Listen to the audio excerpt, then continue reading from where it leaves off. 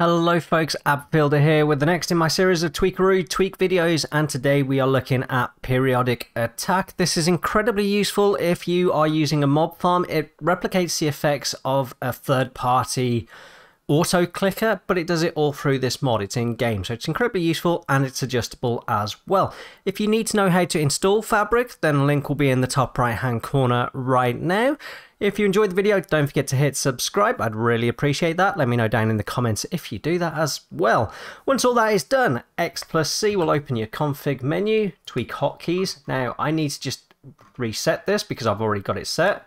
So I'm going to escape out, because sometimes if you mess with this and don't escape out, it doesn't always work. So just remember that. So X+C, go into your tweak hotkeys, type in your periodic attack, left click, set your key combo, and then left click in a blank bit of space.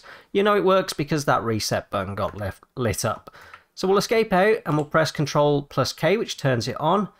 And now you can see I'm not clicking anything, I'm not even touching the keyboard or the mouse, and you can see that it is automatically attacking. You can also change that interval, so I'm just going to do Ctrl+K. I'm going to hit X+C to open up the config.